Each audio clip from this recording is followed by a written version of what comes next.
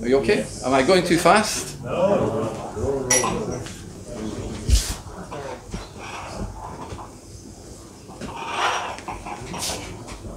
This is the 25%. It's a 25-year-old. And look, once you're in 25-year-old, you're in territory that's very unpredictable. I have to say, it's almost impossible to have one batch repeating with the previous batch. You have to hope that you're in the right territory.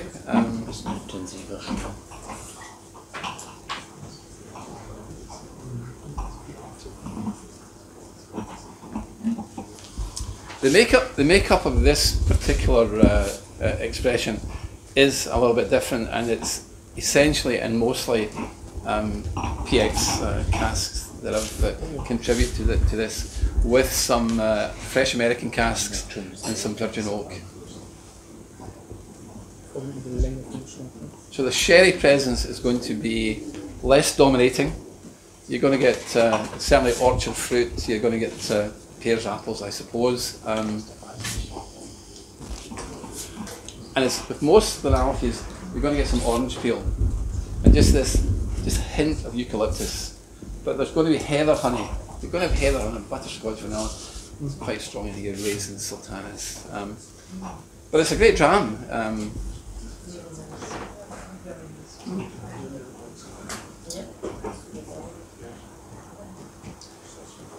Are you trying to keep the wood notes a little bit lower in all your expressions than you would expect, because there's not too much spiciness in there? Look, we try really hard to make sure that we don't overkill any of the flavours. And we can take our time to do it. But I mean, the journey is just starting. You know, we're 2 years into the experience. Hopefully, I mean, my promise to myself when we acquired, I'm 74. When we bought Glenallachie, I was 72, and kind of my promise to myself was that I will be. My hope to myself was that I would be alive when our first 12-year-old from our own production came to the market. So, are you listening? Who knows? You said yourself you took a lot of the brandy people to your new distillery, including a wonderful visitor center manager. Yes, except for Crazy Stu, that I think he's still with the Benrier. Did the foreground man listen. ever approach you after you took so many of the people? No, listen, the MD that we employed, we told them they're interested in coming, and do you have any objections? And the bottom line is that if people don't want to work for you, you know, it's not a period of slavery anymore. I would have liked, I would have half liked Stuart to come and join us, but he is bloody difficult to manage. I mean, he is crazy. He would be very comfortable in the crazy gang. Last year, Alistair told us that in some of your warehouses you also hosted casks from other distilleries. Is this right? Yeah, I mean, we have. Look, there are essentially two businesses running. There's a branded business based on the distillery, and there's a warehouse business. And we have space to store about 100,000 casks. Right now we're storing about 50,000 for Shivers, and it's a great source of revenue.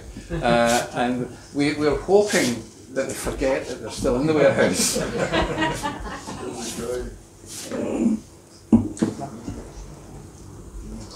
Any thoughts? This may really have some eucalyptus. That's beautiful. Just one word, beautiful. So we're going to look at number 4, which is a single cask. It's 1989.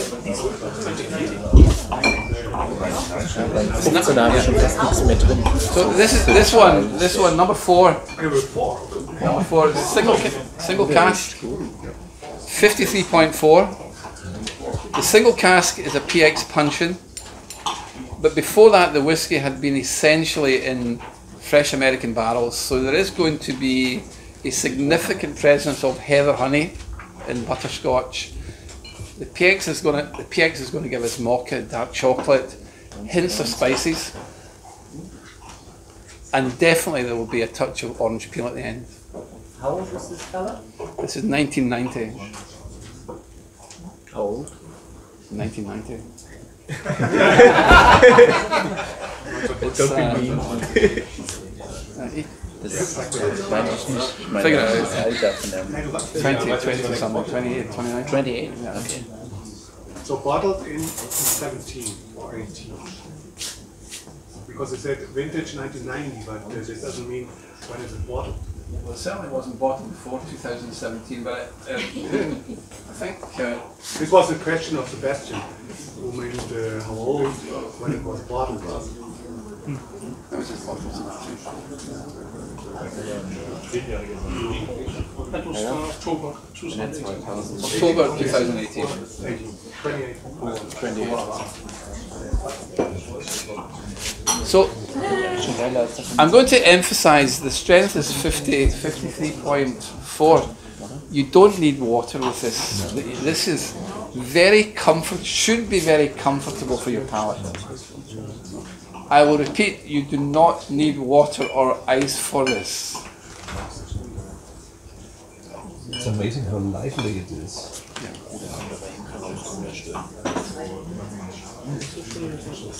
Richtig schöne Schokoladennoten.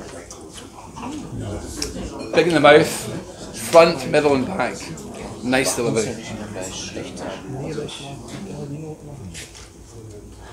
The gentlemen are being very quiet, enjoying the experience. Really, there is marbles here. Also im Vergleich zum normalen 25er zum We would call it beispielsweise besser. Entweder hast du diese, ja, der Aromat. Very good.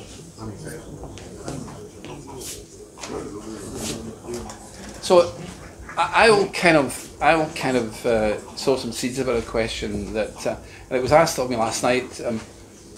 What directs us towards choosing a particular cask?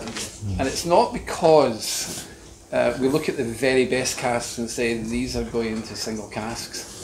We look at casks and if we see something that's different or extraordinary for some reason, we think, that would be quite interesting. We should put that in bottle and get some kind of response from the consumer. I mean, this is a really good cask, but it's maybe not the best cask.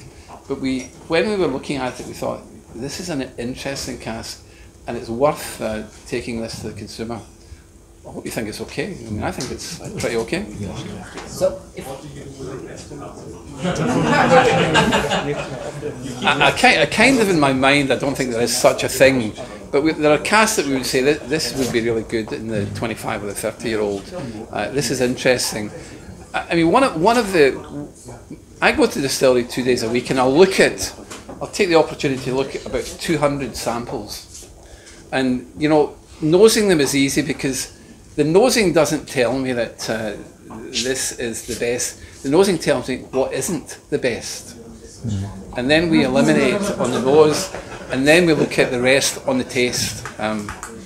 So you can be sure it's an overnight stay.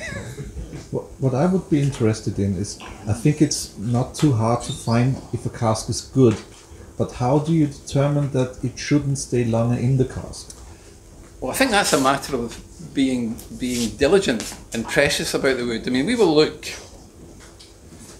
at casks that are in our Bible. We will look at the cask probably every 3 months, and in the case where we know that the wood can overcook, we will be particularly vigilant looking at these. So we don't isolate these. These casks are not left to linger in the warehouse without being looked at. But what actually tells you it's enough now? Taste.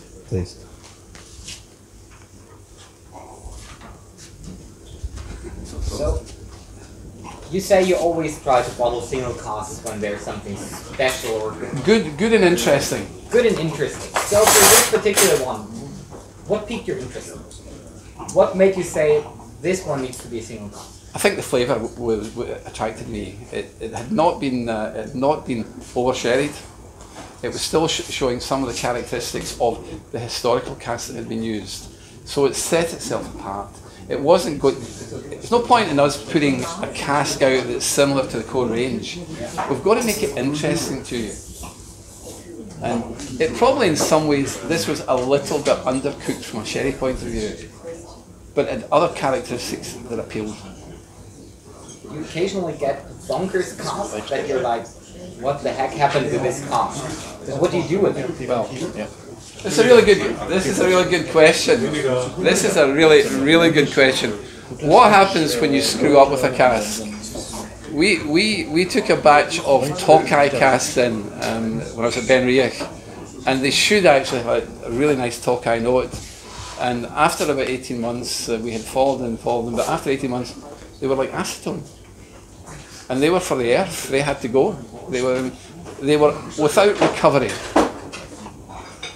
Painful. But isn't that happening a lot of times to Tokai? I think it does actually, and we should have learned. We should have learned from other people's experience. I just heard that, you have tons of Marsala, Madeira and all kinds of sweet wine, but nobody wants to touch Tokai. Well, you will definitely not find me using Tokai. Do you have any idea why it is what is different with these casks? They always have a very peculiar taste. And the peculiar taste is, my suspicion is that the casks somehow, in advance of us getting them, had been lying too long and get some water into them. And maybe we were confusing acetone with acetic acid. But unquestionably they had been fouled, and they didn't foul on the note because every one of these high value casks that come in, we nose every one of them empty as they arrive. So we were confident these casks were okay. The truth was they were shit. So it was painful. So do you get your casks whole, or do you get the staffs and rebuild them? No, we get them whole. We try to buy directly from the source, but we have a very good relationship with Speyside Cooperage. But we're very vigilant about casks. We won't accept casks without actually qualitatively examining by nose. And for example, if we buy wine casks, the deal is that they have to be, once the wine has been evacuated from the cask, they mustn't be sulphured. They must be bunged right away and then shipped to us, and we fill them immediately. So the whole experience has to be as truncated as possible and as short as possible. So how much time would you say passes from the cask being emptied, shipped to you, and 10 refilled? days. And in terms of wine, the important dimension to all of that is they mustn't be sulphured.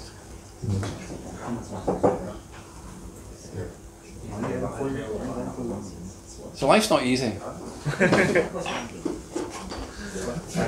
You inherited some triple distilled casks. Would you try something like that in Glenallachie as well? Triple distillation?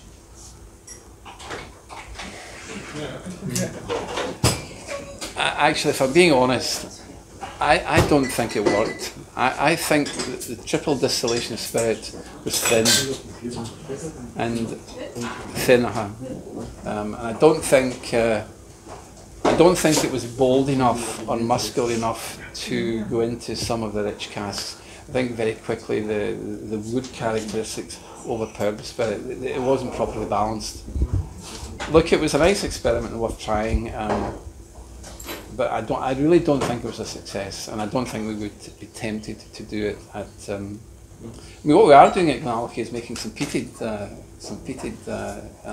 spirit, and some very interesting peated spirit, where we have taken a very concentrated cut from the bottom of where the kind of peat characteristic lies in the distillate, and it'll be very intense. It'll be interesting, and that will not fail. I can tell you, this one will not. This is a really interesting experiment that will be a huge success, but it'll be very limited. In 12 years' time. You brought some new make? I don't. No, we wouldn't just bottle new make, but No, you could. You brought some new make with you? next time. Listen, when you're carrying a bag, it's very difficult to put liquid. This is the problem with flying nowadays. You can almost carry anything, but it won't. This could not go to 12 years. It will come out somewhere at 5 years, and it will be. Listen, it's 18 months, and I tell you, it's spectacularly drinkable. And the great thing about these very, very rich peated products is they can live in very, very rich wood for a much longer period of time. Yes? What do you think about wine? Red wine or white wine? Well, I think the first thing is that they have to be husbanded in the way I've just said. Freshly done, not sulphured, bunged immediately and shipped and filled immediately. Then you've got a chance of having the best possible experience between the whiskey and the wine. Some of them are excellent, and I can tell you we got some Chateau Mouton casks. Sebastian's probably tasted one. It is, I mean, it's to die for. It's the nectar of the gods. And it's 2011, and this is ready. The age would suggest not, but this is definitely ready. We get some wonderful commissary casks that are beginning to talk to us very, very encouragingly. Madeira is great, but they're very, very difficult to get. But you don't do this shading and toasting? No, we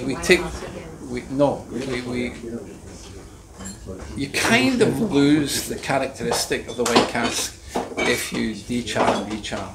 You might as well just use a fresh American barrel. Would you like to experiment with different kinds of woods, not just oak? Well, we're not allowed. Yeah. But what we are doing is we're experimenting with different kinds of oak genus. We've already looked at the chinkapin. We're looking at Eastern Russian oak. And it's very difficult to work with Russian oak. It's like Scottish oak. It's short, it's stubborn, it's full of knots, and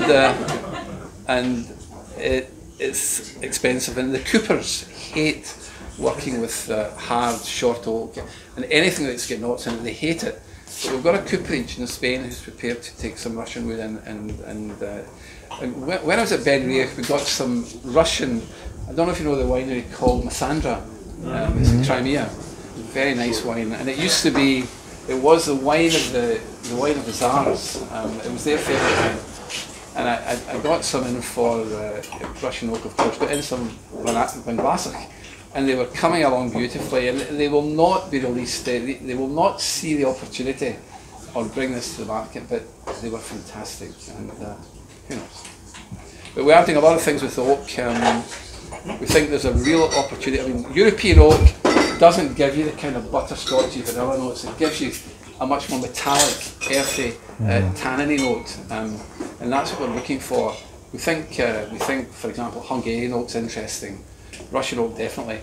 We will bring in some Mizunara casks, but they cost £3,000 each. It's really, really expensive. And the problem with that is the consumer has to pay for that. You know, that would add something like £3,000 a cask would add something like £12 a bottle. £12 a bottle. But it's worth looking at. You know, it's we have to be cutting edge to be creative where the big boys are going at it in big volume. You okay?